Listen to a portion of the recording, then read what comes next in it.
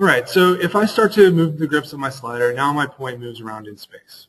Okay, so if I select the object, point XYZ, it now turns green in my viewport, and we have a crosshair. That's how Grasshopper represents the object.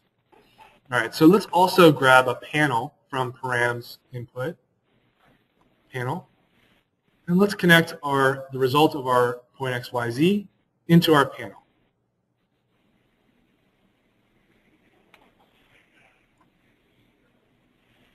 We'll make it humanist so you guys can see it a little bit better.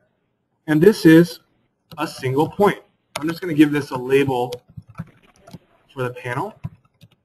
And notice that we see XYZ inside of curly brackets. One input for X and one input for Y gives us 1 point. All right, fair enough, right? We know how to create a single object. Right? You probably are also familiar with creating, let's say, a row of points. So let's create a row of points. If I wanted to create a row of points, instead of defining just a single value for, let's say, X, which is the direction we're going to create our row in, what might we define as an input? Not one value, but does anyone know? A list of points, right? So, or more than one value for X. All right, so let's go to the sets sequence series object, and I'm going to copy and paste these objects and slide them down. I'll turn the preview off of the first set, and now we just have this one. All right, so what we're going to do here is we're going to create more than 1 point, right? The series object asks for a start value, a step size, and a number of values in the series. So what I'm going to do is I'm going to use my xval to go into n. That's going to be the step size. And c I need to define as the number of values in the series. Notice again the icon. This wants an integer. All right, so one advanced trick that we like to use is to double-click in the canvas and say I want an integer between 1, because I know I need 1 point, 1 less than, let's say 5, less than 20. All right, so that will give me a slider that's automatically ranged between 1 and 20 that I can use to define my C input. Notice how it's also specified as integers because of the values I typed in. So this is going to be my num x, number in the x. All right, so if I connect that, replace the input of x, now we have not one value but many values, and not 1 point but a list of points. All right, so now I have as many points as I define for num x. Right? As I move the slider, I get more points. Now we have a list of points. Okay, so this is our row.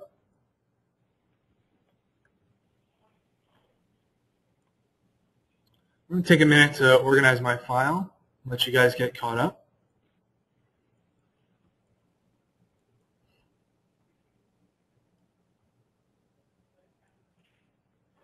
I like to use the little line widgets to keep things nice and tidy in my file. All right, so now we've created a list of points and we have a row.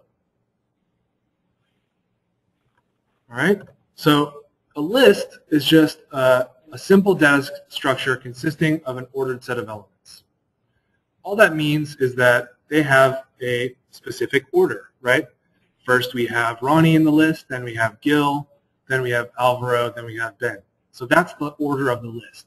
They're organized. They're not just kind of hanging out in a hat that they will draw from randomly. All right, so if we notice the output of any object that creates or returns a list, we'll see that the panel represents both the objects, it shows us the objects that are here in the list, as well as the index that is attached to that object, right? So this is the order of the list.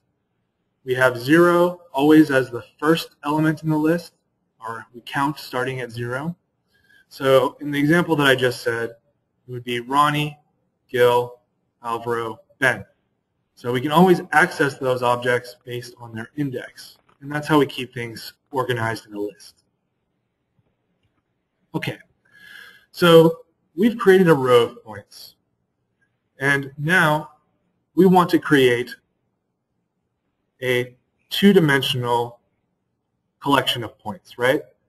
We might call them a grid, but I'm not going to call it that quite yet.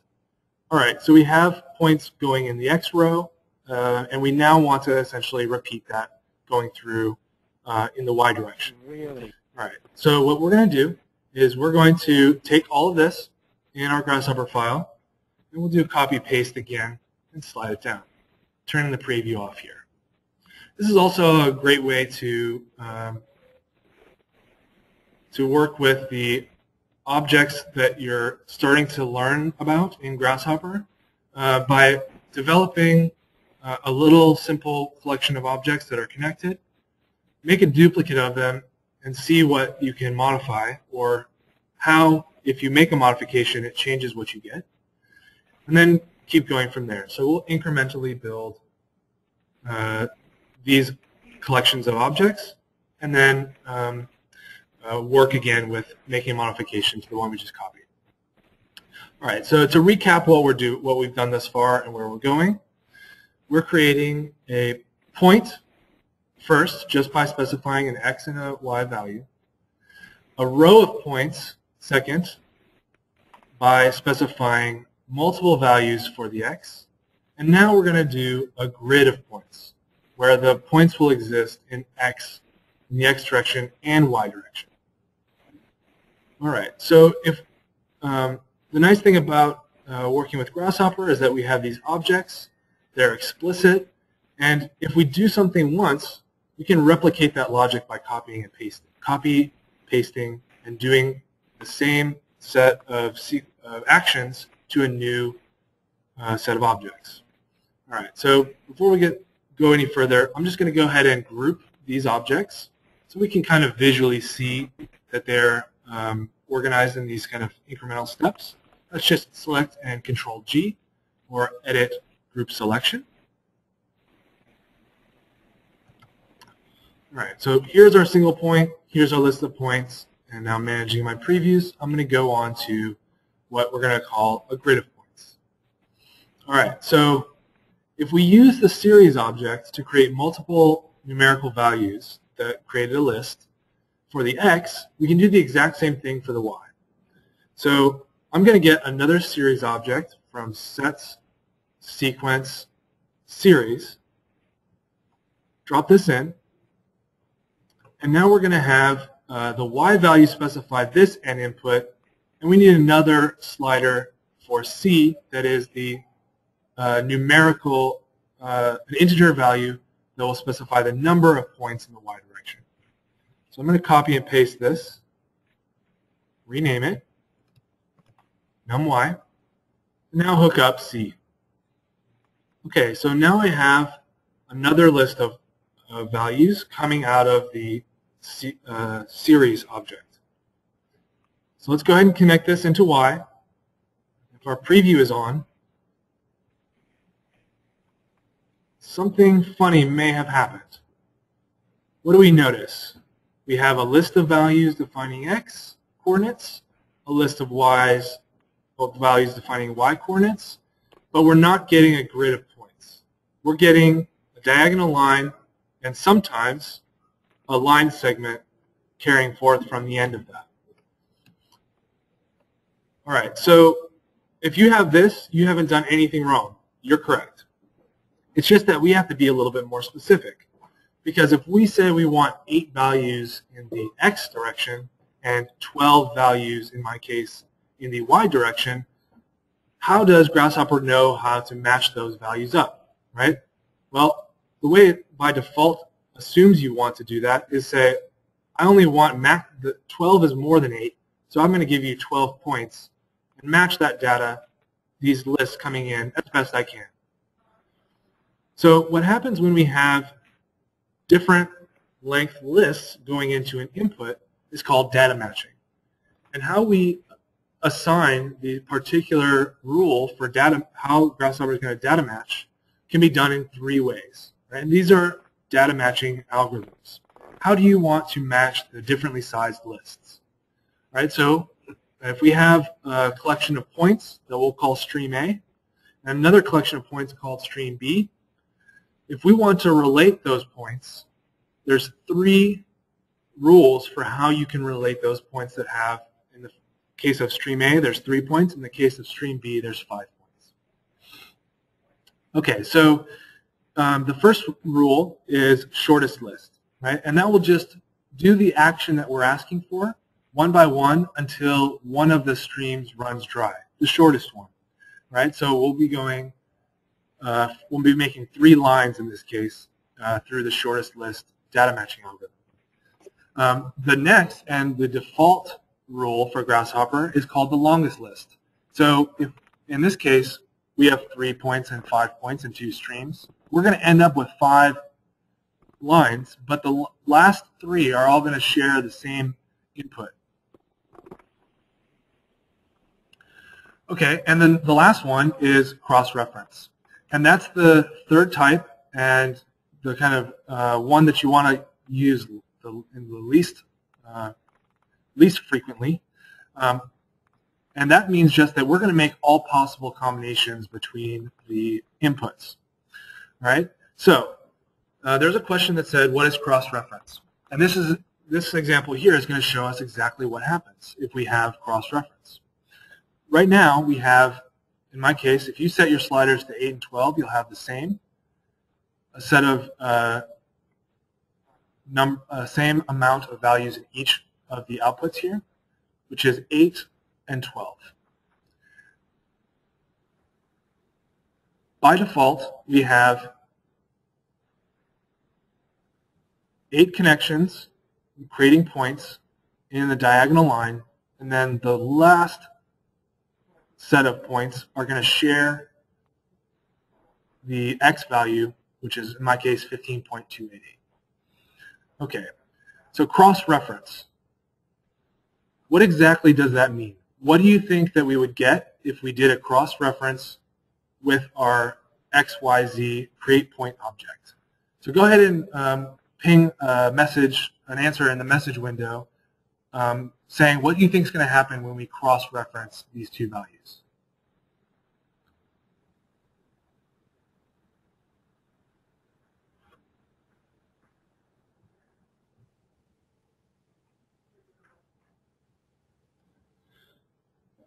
So I think a few of you said that we're going to get a grid, right? And yes, we are going to get points organized in X and Y.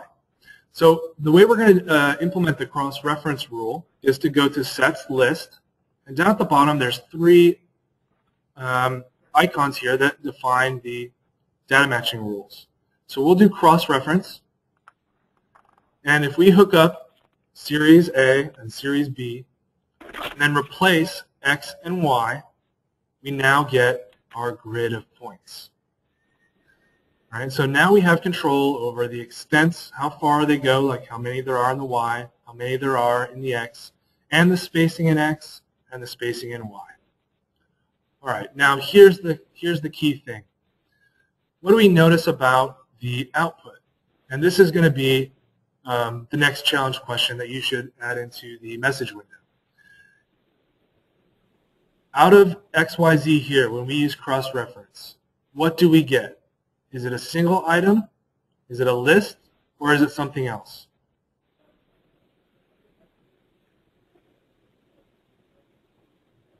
It's still a list, right? Still a list, right? So the cross-reference will achieve a grid of points. However, they're just still understood with one little important thing attached to them, just one index value, right? So if you look at the panel and you scroll down, right, now we have, in my case, 0 to 89. So I have 90 points. But they're just understood as one collection of points.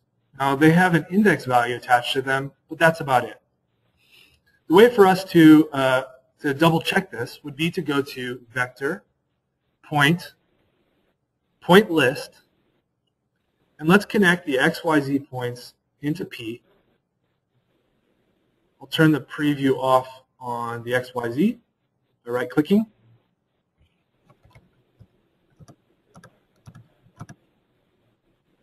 If I go to top view, this might be a little bit easier to see.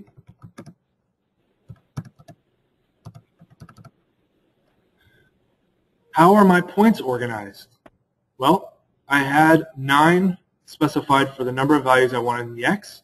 So I'm going to get 0 to 8. Then my next point's actually back over here, 9 to 17, again, and again, and again. So I have one big long list of points, and it's essentially wrapping through the whole collection of points into creating one big long